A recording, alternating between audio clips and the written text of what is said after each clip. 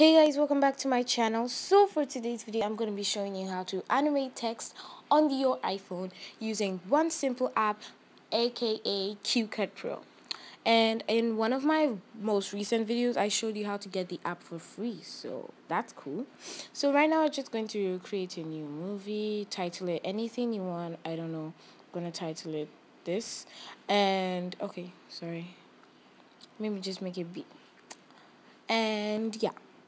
So then we're going to add the clip, and I don't want to add any very interesting clips. I'm just going to add this kaleidoscope. Credits to Gabrielle Marie if you're watching.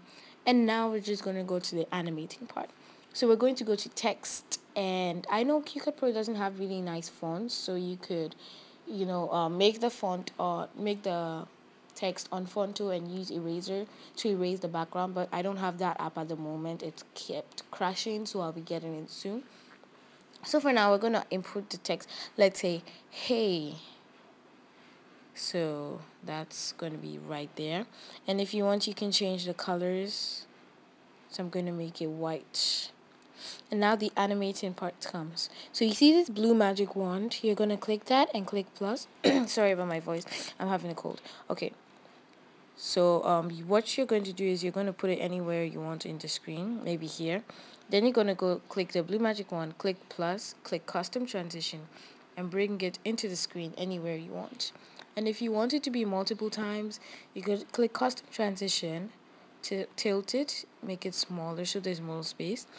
Custom transition, tilt it again, and then you can just make these ones really small because you need all the space you can get.